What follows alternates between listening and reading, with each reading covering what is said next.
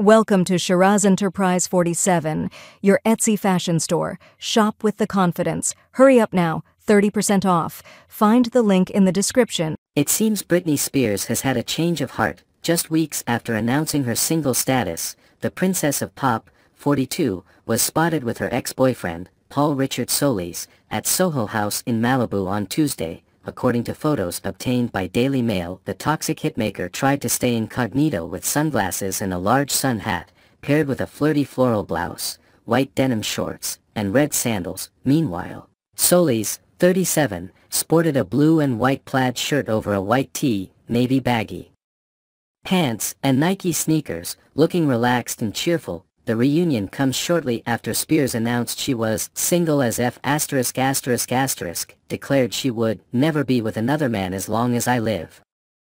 Earlier this month, Page 6 reported that Spears had ended things with Soliz because she felt he was using her for her celebrity status.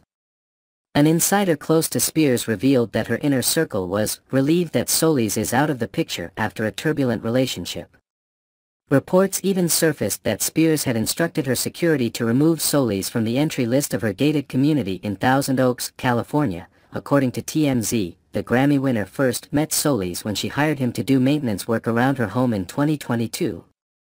The pair have been in an on-off relationship ever since Spears split with her ex-husband Sam Asghari in 2023.